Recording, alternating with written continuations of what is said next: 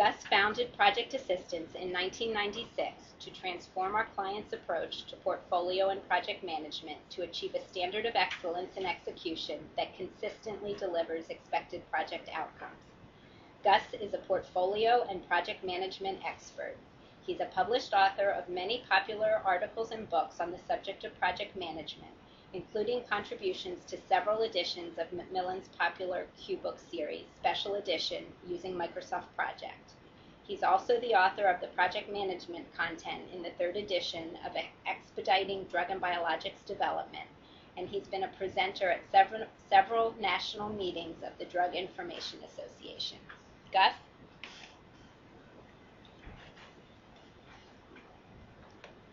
Thank you, Jan, and good afternoon, everybody. This afternoon, we're going to cover the following agenda. The subject matter background will be approached from the overview and framework of the key process domains that we're going to talk about today.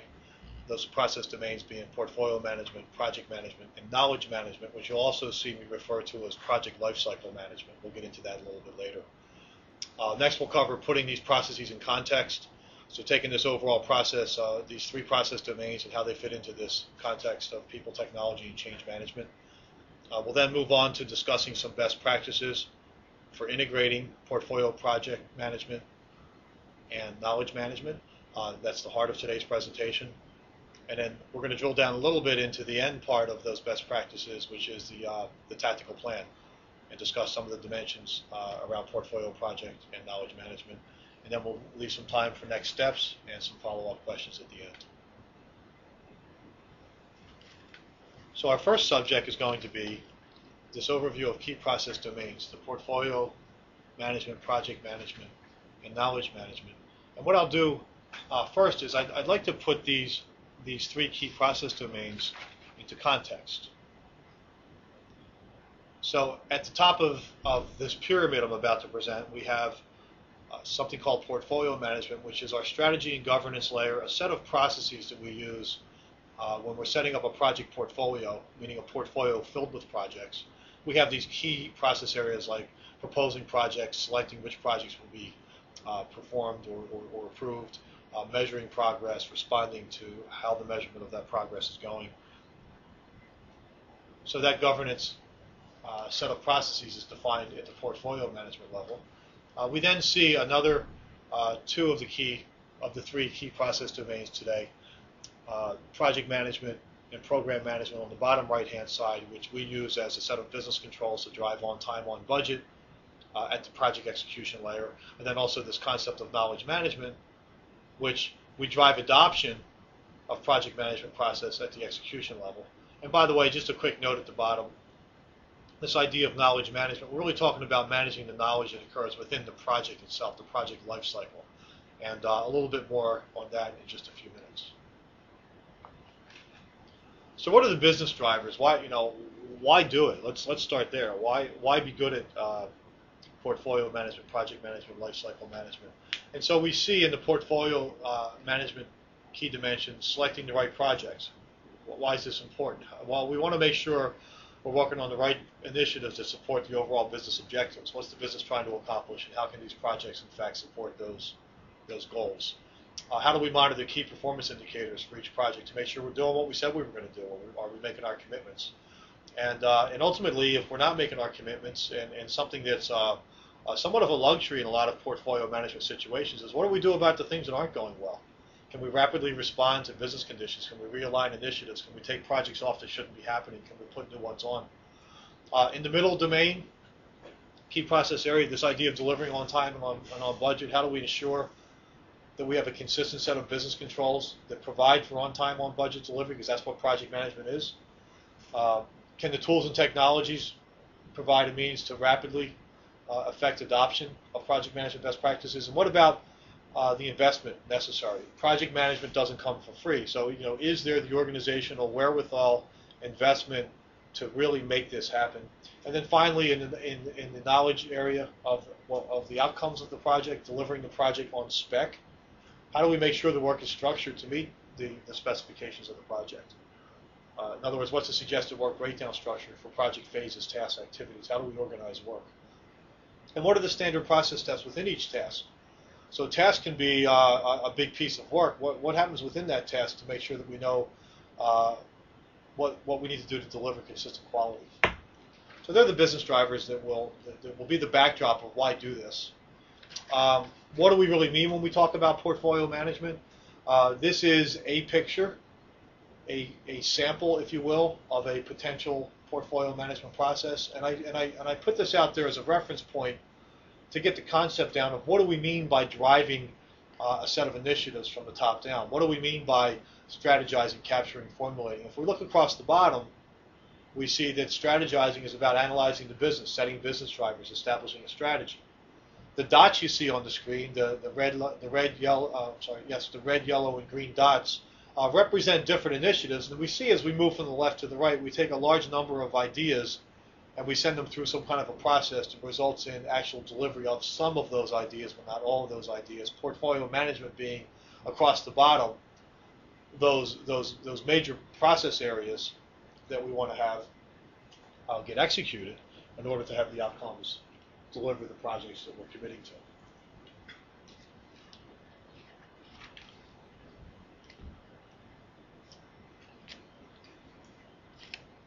The next area we want to discuss briefly, the project management process. And again, this is a generic view. We can see these drawn in lots of different ways. But ultimately, we see three major groupings of processes: a definition and planning process for how projects occur. Some of that will be linked if you were on the last webinar where we talked about the integration points between project and portfolio management. Clearly, there's an integration point between the definition and planning process at the project level as it feeds up into the portfolio level to talk about how we are going to propose, for example, the schedule and the budget for a project. We then see at the execution level, once this project gets approved, some of the basic process patterns around tracking status, around looking at variances and the root cause of those variances against the initial plan, how we manage risk, how we communicate about the project status, how we do scope management. And again, there are connection points between here and the portfolio level where we report back from active projects or in-flight flights, if you will, the ones that have left the airport, what's going on, are they going to land on time or not. Then we see the closeout. The next one I want to talk about to put things in context is this idea of life cycle management. What are those tasks in a project plan that deliver the outcomes? Project management has a set of tasks around planning and tracking and reporting, and they're really about controlling the business of the project. But what about what the project's actually going to make? So this idea of the life cycles being things like a consumer product development project life cycle, a work breakdown structure, a set of sample tasks and phases, what we might be calling in this world of consumer product development, maybe a stage gate methodology. In the software development area, a set of tasks or major phases that might be called something like an SDLC, or a software development life cycle. Or if you're familiar with the Software Engineering Institute Capability Maturity Model, or CMMI, all those kinds of standards ultimately drive the structure of my projects, the work breakdown structure. Architectural engineering design, how we construct buildings and houses and those types of projects. Another set of tasks very related to consumer product development, but unique due to the fact that we're talking about drugs that are put into human beings or sometimes animals, biopharma development, and a whole methodology around that, and therefore a set of suggestions that would drive the structure of a project plan. And finally, and these are examples, this is not intended to be comprehensive, something like a government project delivery methodology and some of the standards that exist around that. For example, DCAA, some of the earned value management tracking that the Defense Contract Audit Agency requires in order to run certain types of projects. So that might drive a different set of tasks in my project plan. So how does this all come together? There is an integrated process framework. If I go from the initial pyramid slide that I looked at back on slide 7, we had an overall grouping of major processes. But now let's talk about how they fit together. Portfolio management is the right projects. So we see that funnel now feeding into the actual projects that get performed. And I often refer to this as a horizontal process. Why? Because it sits horizontally across all these types of projects. So the vertical processes, the on-spec processes, sit under the business controls. Then ultimately, why are we doing all this? Because we're looking for the outcomes. We're looking for the promise of what the project was intended to deliver, or what in the portfolio world sometimes is referred to as benefits realization.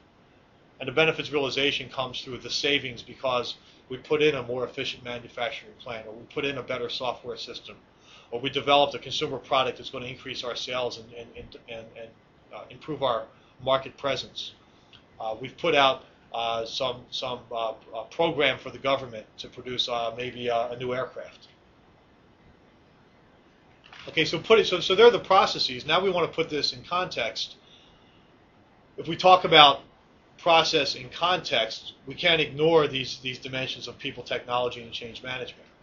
So, and executive support, obvious, and we'll get to that a little bit later, but we have executive support in the middle. But this idea of the theories of portfolio management, project lifecycle management, they become process specific to an organization. So that's one context we have for the processes, is we take the things like we might have seen maybe on a slide 9 that says, well, here's what a portfolio management process looks like. How do I then take that down into a specific process for my organization?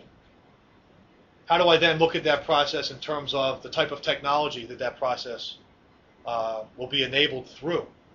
So I may have a technology of a portfolio management tool or a project management tool. And how can I have that process support that? The people capabilities. And we'll talk a little bit about some of these details in a moment. And then ultimately the change management. How do I get these other 3 dimensions to play in context and to produce the outcomes of the improved outcomes of the projects? And the analogy I use oftentimes is this concept of a fighter pilot. You know, if you think about the complexity for an organization to approach improvement of portfolio, project, and lifecycle management, if I've asked the question oftentimes to a group, what's the unit of measure that we would take in order to improve an organization's approach to these things? Is, in other words, unit of measure. Does it take hours to get better at this? Does it take days? Does it take weeks? Does it take months? Does it take quarters? Does it take years? And a common answer from a group that understands this, this challenge of bringing these capabilities together is it takes years, at a minimum quarters. Not that we can't make intermediate steps, and we'll talk about those today at the core of our presentation. Not that we can't make those intermediate steps to get incremental return on investment during that journey, during that process of getting better. But the reality is, it is a little bit like becoming an F-16 pilot, because the first thing an F-16 pilot does is not to get in the cockpit and climb out at 10,000 feet per minute. Okay, so people capabilities. Some questions we need to answer. Does the organization even have a formal project management role? Is it well defined? Are the outcomes of project management of the projects linked to project manager compensation? Is there a project management community, and how is it supported? Is there a project management office, or an enterprise project management office, or a portfolio management office, or some of these terms we see out there? Who carries the banner to help enable the capabilities of the people who need to improve from neophytes potentially into fighter pilots? Can an improved project and portfolio management infrastructure be implemented that project managers understand? So, in other words, are we overmatching the technology to the capabilities of the people? And if so, how do we deal with that? Okay, so if not, what's the plan to improve those capabilities? The tools and technology dimension. Will tools and technology automate new or existing processes? So one of the first questions is, well, what do we have now? What are we trying to accomplish? Will we provide for the integration of the key process framework? Will the technology become an enabler to do that? Okay. Can technology be chosen that matches the organization's target project management maturity level and the associated requirements to get there? So, not technology for the sake of technology, but technology for the sake of some prescribed landing point for the organization. We know we want to be this good at portfolio, project, and lifecycle management. We know what our requirements are. Are there tools and technology out there that support that arrival point, that landing point, that end point for evolution for the organization? I mentioned the enabler. Will the tools and technology be an enabler or an obstacle to progress? Many of you probably have seen where some fancy new piece of technology is chosen and put into an organization, and it slows things down. It makes project managers that used to be productive not be productive. And some of that's understandable. Anything new has an adoption cycle to it, but sometimes, if not approached properly, that adoption cycle can become a long-term barrier or an obstacle to improvement. What's the order we do things in? Do we standardize our processes? Do we implement tools and then have the process support those tools? So there's some questions that need to be answered in that regard as well. So let's move on to the change management plan and how do we address how that addresses the tools and technology dimension. So from a process standpoint, now we have things like, in the analogy here again from a fighter pilot, is a checklist. As I go through the cockpit, do I know that the landing gear is down? Do I know that my altimeter is at the right pressure setting for the current altitude of the airport? Do I know that the fuel is full? Do I know that the oil pressure levels are properly set? Do I have proper communications with ground and tower? These are all things that happen through a checklist. We follow a process, a standard, to ensure that the quality outcomes are there so we don't have a smoking wreck at the end of the runway once we hit go.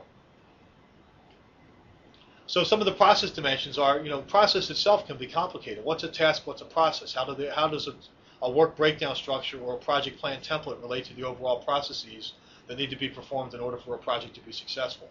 Some of that gets into project processes versus life cycle processes.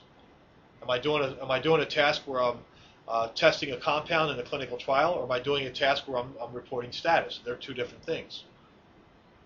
How does the organization have standard approaches to the different types of projects that will be delivered? Right? Do we have standard approaches? Do we have templates? Do those standards exist? Are there industry guidelines or regulations that need to be considered? Are there things we have to do that aren't optional?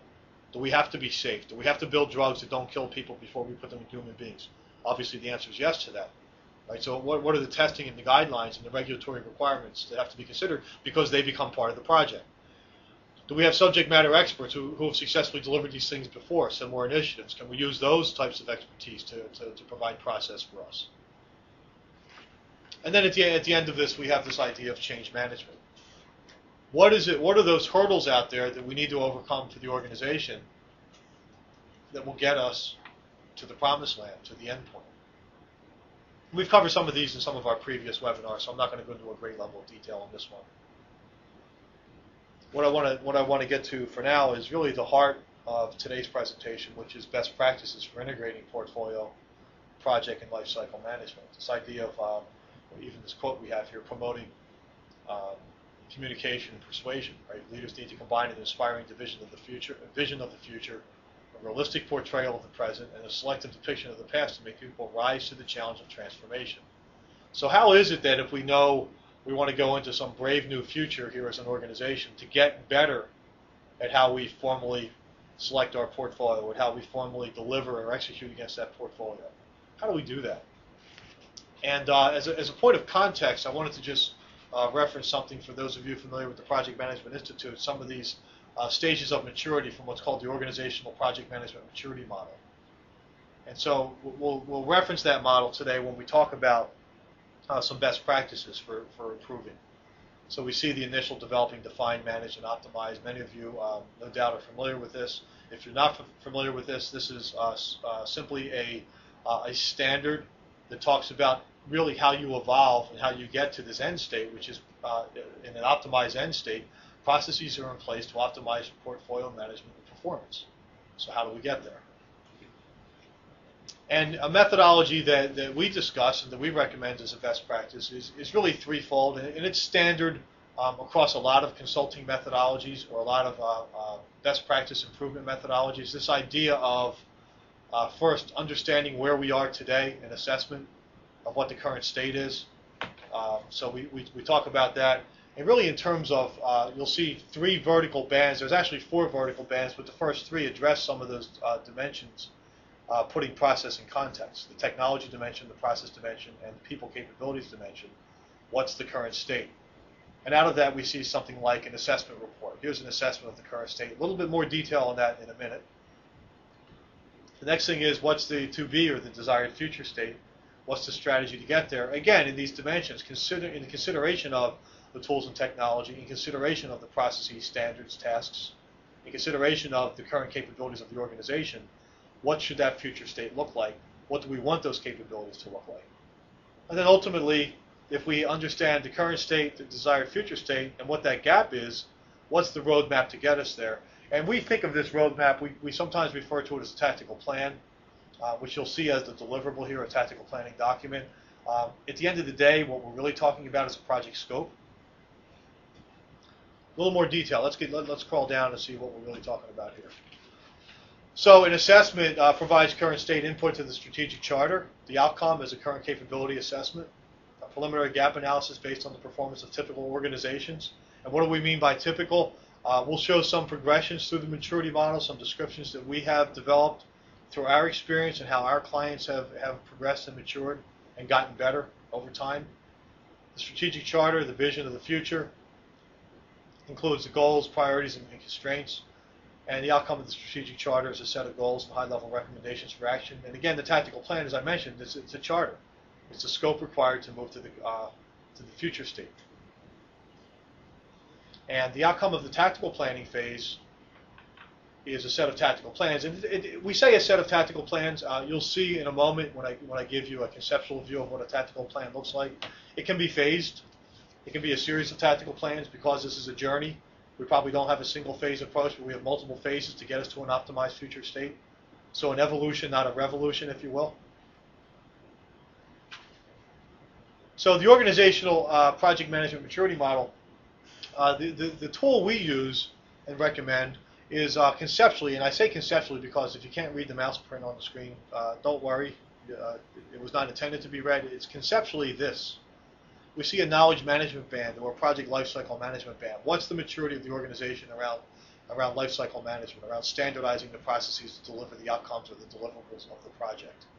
Stage gate, if you will, a software development lifecycle, a drug pharma development lifecycle, a construction management lifecycle. And then we see the next couple of bands you would recognize for those familiar with the PMBOK or project management body of knowledge, those knowledge areas. And what we have is a description in our experience of what it means to mature from initial ad hoc through developing. If you look at the top, level 2 developing, level 3 define, level 4 managed, level 5 optimized. The description of what it means to be in each of those areas. For example, if I took time management and I exploded that band out from our project management and portfolio management methodology, we would see some progression that would probably look familiar to many of you that says, well, how is it an organization moves forward? Well, we probably start somewhere in an ad hoc level of there's no formal time estimating techniques. That doesn't mean individual project managers don't do this. It doesn't mean no projects are ever estimated with formal techniques. It means as an organization, there's really not an adapted standard for estimating techniques. We see project plans not status for labor, cost, or schedule. We see projects not baseline. We don't take a snapshot of the initial commitments so that later on we have that commitment recorded and we can see variances against those original commitments, against the baseline. The next progression point we would often see is some projects are estimated formally. Projects are status for schedule but not labor or cost. Very, very common. If you ask people, what does a project plan look like? How do you use Microsoft Project? What's the typical output? The answer is going to be a Gantt chart, which essentially is a project plan that reflects a schedule. And even those sometimes, once they're committed to, are not updated on a regular basis. Even if they are, we see this project status for schedule, but not labor or cost, and still not baseline. So yeah, we've got a schedule, but we don't capture those original commitments. We don't resource them. We don't apply budgets to them. Our next level of progression we'll see, actual time and labor. Tracking is introduced. Critical path may be defined. Formal baselining applied occasionally, maybe not across all projects, but in key projects. Change control processes for schedule revisions is applied. If I have a baseline and somebody now tries to change the schedule, maybe somebody says, whoa, wait a second, we've got a change control process that says we don't just change schedules, we go and have a discussion about this. Some of these discussions may involve integration points to the portfolio level, meaning if we think things are going to take longer, we've got to go to some steering committee, some governing body that says this is or is not okay. So we see the maturity moving along. Labor tracked at the project summary level, often that's an initial point, landing point on tracking. Next level of maturity, level 4. Schedules and labor actuals are utilized to improve estimating process. Projects are formally baselined. EVA, earned value analysis, is what that stands for. Projects are formally baselined to enable effective measurement of variances. Labor tracked at the work breakdown structure level of detail. Labor is tracked at the task level in the project, and cost as well. And then the end game, historical variance data can be used across all projects. Why? For a lot of different reasons. To see what previous variances look like, to learn from past performance, to improve future estimating techniques. Why do I cover this?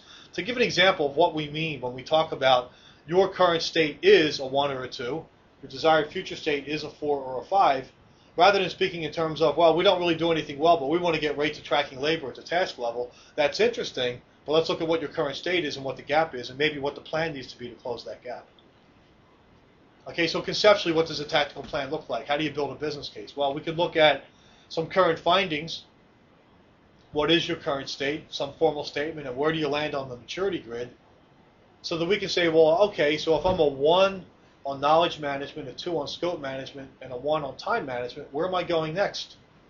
And we could say phase 1, priority 1, quarter 1, if there was enough wherewithal in the organization to set an actual schedule commitment. We're going to move up to level 2 of knowledge management and level 3 of scope management. What happens next? We see some yellow boxes show up. Move to 3 on knowledge management, jump all the way to 5 on scope management, which is important for a lot of organizations. If I don't have a well-defined scope, a lot of these other things are hard to do well. So let's get good at scope first. Time management, we're moving up to a 2. So we're going to start statusing our projects for schedule. What's next?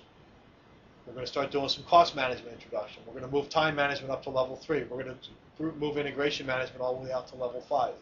It says formal continuous improvement feedback loop exists. Lessons learned are integrated into the overall process. Might be possible, might not. So where do we go with this? Let's talk about the dimensions of a tactical plan. So in a tactical plan, the examples I just used on the previous page talked about a lot of project management type improvements. However, the reality is if you're improving project management, you probably need to do something with portfolio management. You probably need to do something with life cycle management. What do we mean by that? Well, conceptually, you might have a phase 1, phase 2 tactical plan. That tactical plan would contain all those context points, the change management plan, a plan for process development, a plan for technology implementation, a plan for improving people's capabilities. Phase 2, yet another movement forward in the overall maturation of the organization, and again, addressing process development for probably new processes, probably more mature processes, probably closer to the right on the maturity model. Technology implementation, supporting those processes. So if I've introduced timesheets for labor tracking, my technology needs to reflect that. People capabilities, again, can the project managers really do what's being asked from a process and technology standpoint? So let's use a tactical sample tactical plan. Real simple example. And we'll see here there's a life cycle set of improvements, there's a project management set of improvements, and on the next page there's a portfolio management set of improvements. So life cycle management, what are we going to do better in a phase 1 tactical plan? Train project managers to use the project life cycle methodology. Standard phase terminology with completion milestones for each phase will be introduced. Work breakdown structure with standard life cycle methodology phases defined, and oh, by the way, updated in the project management tools. We see some integration between life cycle and technology. Again, this is just a sample, a very simple sample, just to get the concept across. WBS, work breakdown structure with resource defined and assigned by role. So we have a level of maturity here where, from a time management maturity standpoint, we're going to estimate and assign resources by role to each task, and by the way, we're going to update that in our project management tool. A risk plan definition and a regular status report, pure project management methodology, if you will, pure business controls for the project. And within that status report, very simply, we're going to introduce schedule milestones, current against baseline, and an up-to-date project summary budget, actual versus baseline.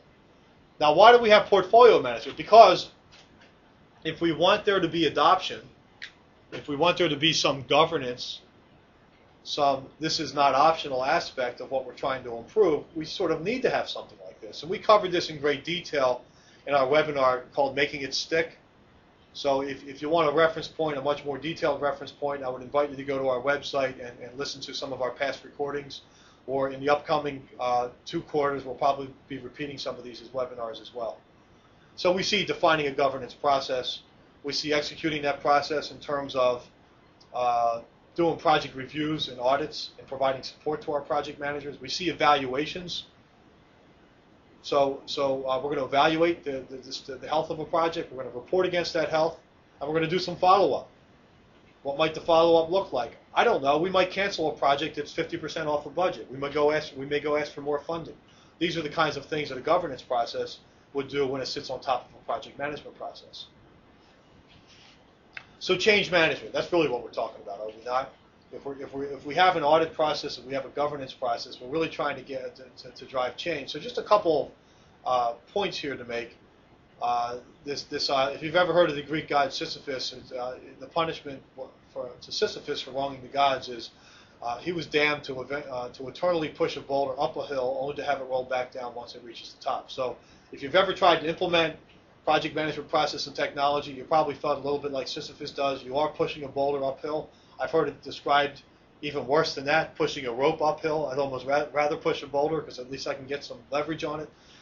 But this idea of the momentum really doesn't happen until we get to the top and that boulder starts to roll down the other side. So we got to really push on it. And how do we push on it? Well, ineffective change management, sometimes we use this thing I call the Moses model. The Moses model is where we have typically a PMO whose job is to maybe act as a police force, but not so much a support mechanism. So why are the tablets cracked? Because they were probably beat over somebody's head. Okay, so we use the process as a weapon. We use the process as a demand, but maybe we don't supply a lot of support to the organization. So if we're going to write some rules and regulations for the road, we're going to also teach people how to drive on the road. And closely related to that is this thing we kiddingly call the memo from Bob. And the memo from Bob declares that, effective next Monday, now that you've all been through training, poof, follow the process and make it work.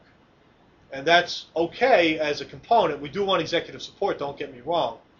But wrapped around that, we want this idea of a governance process that defines how we're going to support and enable our project managers and make them effective. Well, what does that mean? What does adoption look like? How can we be more effective at improvement and adoption?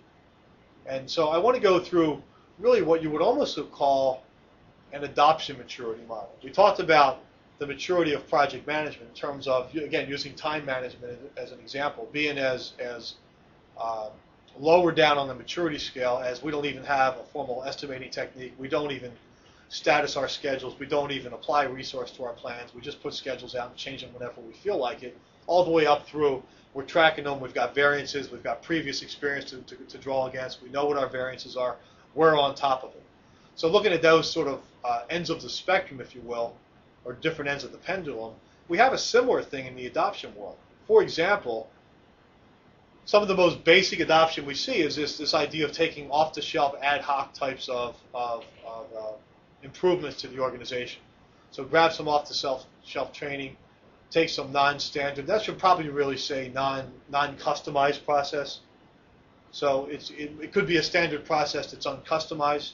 We're just going to take the PMBOK and hand it out to project managers and say, here, do this. Using out-of-the-box technology. We're just going to roll out a project management tool like a Microsoft Project Server, but we're not going to do anything to really make it malleable and fit for the organization. It's going to be a blob of clay that's not fit and not customized to the use of the organization. So that's sort of the most basic. We have seen some of these implementations. We haven't seen them succeed, but it does happen, and you may have seen them in your organization as well. So where do we go from here in terms of adoption maturity? Well, if we move to the right, the most obvious thing we do is we begin to tailor some of these artifacts. And again, look at the dimensions we're talking about. Training is the people dimension. Process is the process dimension, and then we have the technology dimension. So what we're really talking about is an adoption plan that makes these dimensions or these coexisting components more able to drive improvement within the organization. So what do we do? Training reflects the organization's process, and it's aligned with the deployed technology. Well, what's the mirror image of that look like from a process standpoint? It reflects and integrates a client-specific methodology. What does technology's mirror image look like? It's aligned to the organization's level of process maturity. And by the way, is appropriate to the capabilities of the people in the organization. Okay, so that's cool. But if I just send people through training and again hand them a set of binders, is that good enough? I'll say no. Initial adoption driven by mentoring and coaching. So maybe we help folks. So the Moses model says I beat them over the head with the stone tablets. What does the other model look like? Well, how about a model where We have more rigorous requirements where like there's regularly scheduled follow-up sessions, mandatory curriculum for skill improvements that get followed. There's an end state of skill improvement in mind, and there's a series of training and support and mentoring events. Focusing on the integration of technology and process, and the last bullet, initial focus on helping, not policing. So we're here to help.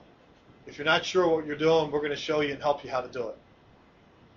As we turn up the heat and get closer to the right, adoption review and audit. So yeah, we're gonna sit down with you as mentors and we're going to review it with you, but at some point we're actually going to have this overarching portfolio governance process that integrates with the project execution process that leads right into the second bullet that says there's an audit process that exists and its functioning is a key component of improving project management maturity. We have an audit process, a governance process, a portfolio process that says our job is to help, and not only help, but demand that there's improvement in the project management maturity, and that we are going to take responsibility for that and we're going to drive it. Okay, so how's the impact seen? It's in the effectiveness of project results. Yes, that's one way. Are you delivering on time and on budget? But not only that, it's not good enough to deliver on time, on budget. We want to see standardization of the adoption of the process. Because by definition, ad hoc means 10 different project managers doing things their way. That doesn't mean we couldn't have 10 projects come in on time, on budget, but it probably means that they're not following an organizational standard. So the idea is to adopt an organizational standard. So why? So we can have an integrated report, an integrated dashboard, integrated key performance indicators, and at the portfolio level, an integrated view of how overall projects have gone.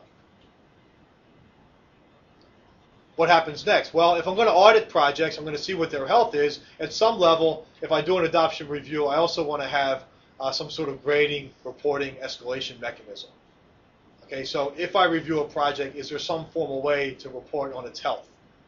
Do I have almost like bonds, if you will? Is there A-level credit versus B-level credit? How do we define that?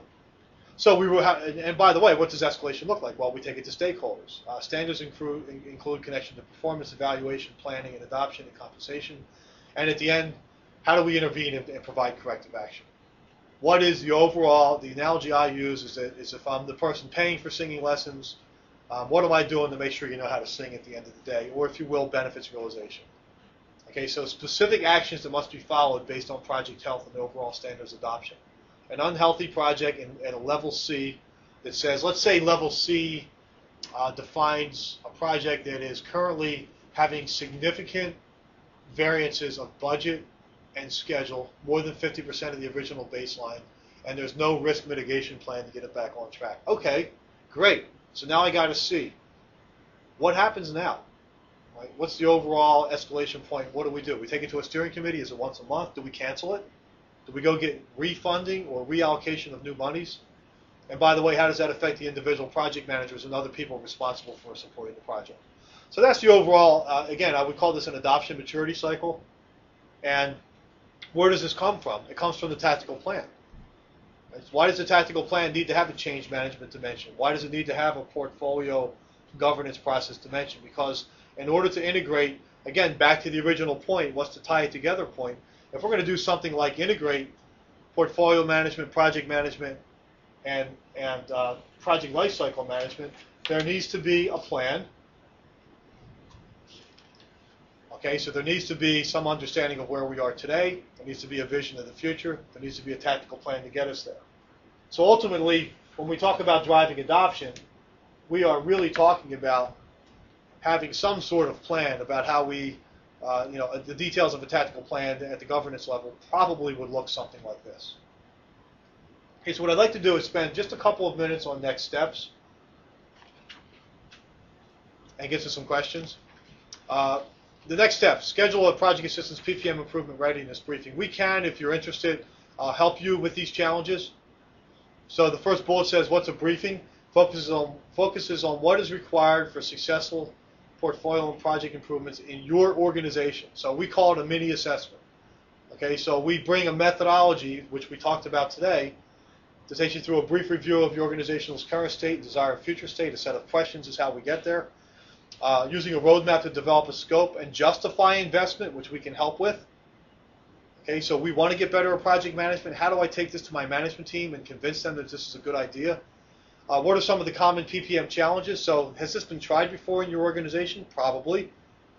So are there some ill-conceived technology deployments and the harmful effect? We don't want to do this anymore because the last one was painful. We spent $5 million on a technology deploy and it didn't go well. And by the way, the technology gets blamed often, and it shouldn't have been, probably in many cases. Common training and competency development shortcomings, and finding the appropriate methodology and guidance. So if there's interest in hearing some more about this, Jan's contact information is here. Please feel free to contact Jan directly. Also, one other point for next steps, we do have a webinar coming up on enterprise transformation, what your executive team needs to know about project and portfolio management. That'll be on November 12th.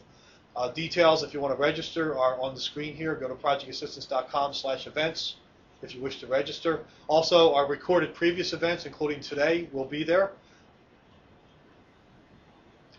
And in terms of project assistance, it might not surprise you to know that what we do is we help our clients get better at what we talked about today.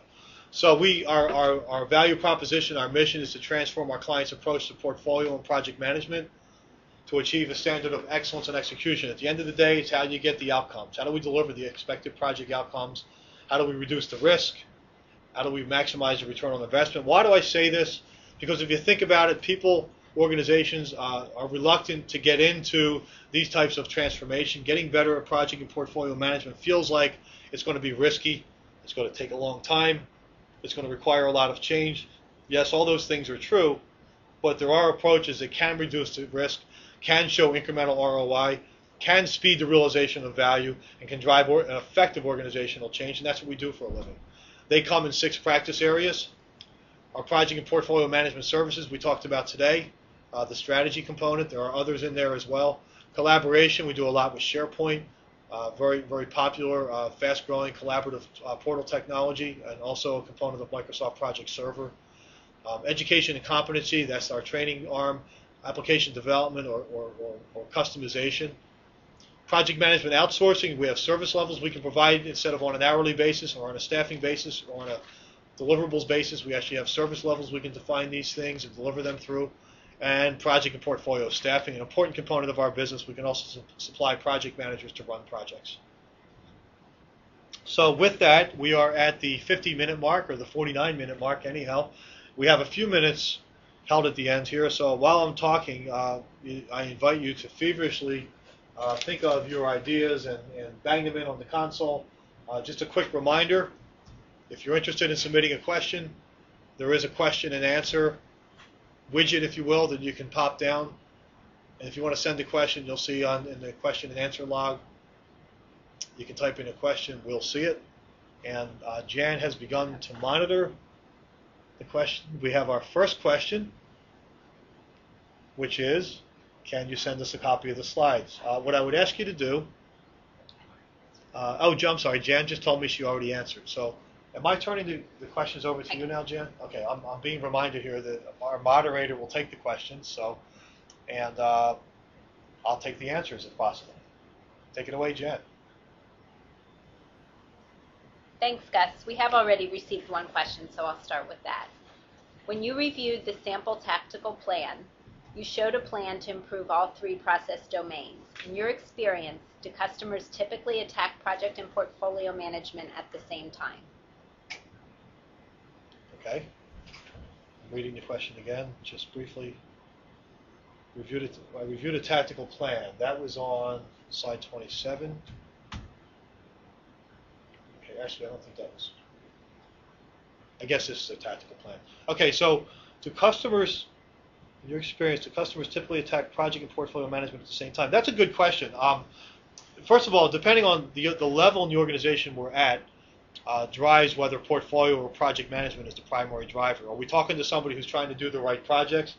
Or are we trying to talk to somebody who's trying to do projects right? So as we get more senior in the organization, there's a desire to do portfolio management first. As we get into more of the execution, the people responsible for running the projects, they're more anxious to get the execution or project management right. But I would still say the answer is both. While we may have an initial emphasis on driving success in our tactical plan primarily around portfolio management, it's pretty hard to get real far into successful portfolio management if I can't measure the status of my projects? So we get into this whole concept of, I'm going to go back to slide 9, when you see this idea of delivering on a project in my portfolio management process, I sort of have to get into this concept in the middle of my execution and control processes. How do I track my status? How do I get variance and root causes analysis? How do I communicate to management what's going on? So we show, therefore, on purpose, this sort of integrated view. So I'm sorry, I went to the wrong slide. We show on slide 28 this integrated view where we intentionally peeled off some examples in a tactical plan of doing some life cycle management, some examples of doing project management, and I think what is a very good example of why you need some governance process, because people don't just wake up one morning and say, I feel like getting better at project management, and all 50 of us project managers are going to create a grassroots movement, and we're all going to get better at project management. So an important note is also that the purpose of the strategy and tactical plan is to directly address the sequencing of the original maturation process. Right, so this whole question of what do I do first, what do I do second, what do I do third, really all that is predicated on this concept that I have an assessment, a strategic charter, a tactical plan, where I am in fact defining the sequence of these activities. Any other questions, Jan? I do have one more right now, Gus. Is it best to implement technology first and then develop the supporting processes, or vice versa? Good question. In some cases, process does exist, and that makes it very much easier to implement technology. Oftentimes, though, there's a need to improve process in order for the technology to be effective. So what we've seen work best is to make sure there's agreement on process standards before implementing technology. If you've seen SAP, anybody involved in an SAP implementation, what they kind of tell you is SAP has a set of best practices, and you're going to need to change your processes to mimic the methodology of the technology. Why is that? Well, it's because the thought is that the technology was built with best practice in mind. So if I have a project management tool that enables best practice, and my organization doesn't have a best practice around tracking actuals or grabbing variances or having a standard approach to what it means to be over budget and be unacceptable and have to be escalated up to a steering committee, those standards need to be defined. So if we define those standards first, it makes it a lot easier. Great example, we'll walk in to gather configuration requirements for, I'll just say Project Server, Microsoft Project Server. What do you want your dashboards to look like? We're not sure. What do you want your red light, green light, yellow light status to be based on? 5% over budget, 10% over budget, 25% over budget? Gee, let's go ask the executives. Well, here we're looking at, in that case, if we don't have the answer, a lack of process standard having been defined for how we're going to escalate projects. So define the process first. How do we do that? Again, an important note, the purpose of the strategy and tactical plan is to directly address the sequence of the original maturation process. Thank you. Gus, that's all the questions we have right now, so I'd like to thank everyone for joining us today and remind you that a recording of this webinar will be available on the events page of our website within the next 24 hours. Thanks for joining us.